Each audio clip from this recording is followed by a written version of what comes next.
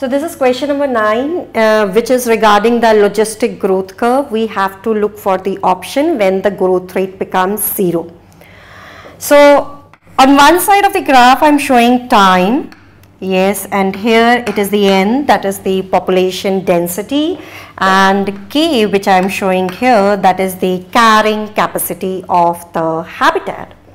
So slowly and slowly there is increase in the population size, population density increases, and then the population size, it becomes constant, that is near the maximum or the carrying capacity of the habitat.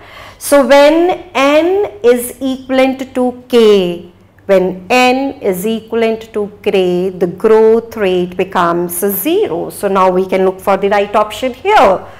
So if we look into the option number 2, when N by K is exactly 1, that is same, then the growth rate becomes 0. So the right answer here is option number 2.